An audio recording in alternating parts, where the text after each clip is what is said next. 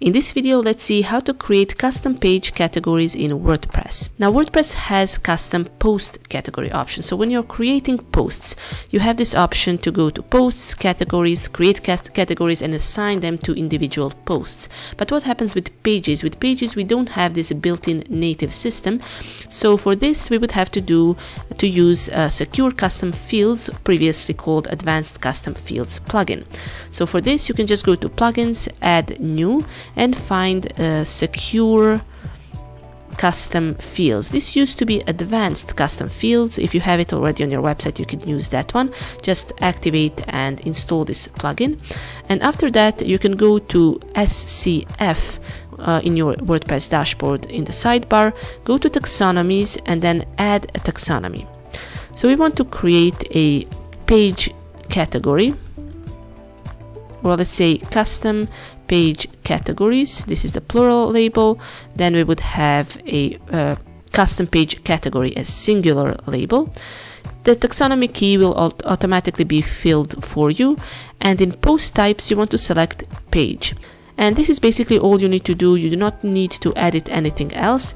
You can use these extra settings here. You can also use some advanced configuration if you want. Right now I won't be going through them, and this is enough. This is just sufficient for me. So I will go to save changes. And now if you create a new page, or you can edit an existing one, you should be able to see in the sidebar when you're editing the page in WordPress something called custom page categories. So that is basically the taxonomy that we defined. And if you open this, you can simply add a new custom page category. So let's say that my page would be called blog post, or anything you want, or it can be some other category that you define. And there are two ways to add basically custom categories. You can either define it right here, so we can just basically hit comma, and it will create a new page category right here from the WordPress dashboard, from the WordPress page editing. And there are two ways that you can basically add a new custom page category.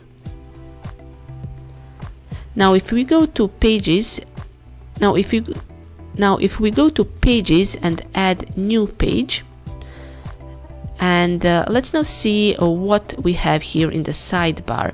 You now have custom page categories, which is a taxonomy that we defined and created. And here I can just add my custom page category, and I can create a new category right here from the page settings. So I can go ahead and type, for example, let's say blog post page, let's say. And basically if I hit comma, this will create a new page category. Now if I, let's call this page something like example page, and I will click on publish. If I now go back to my plugin and taxonomy, so I will just click on taxonomies right here, you can see in terms that I have two terms now.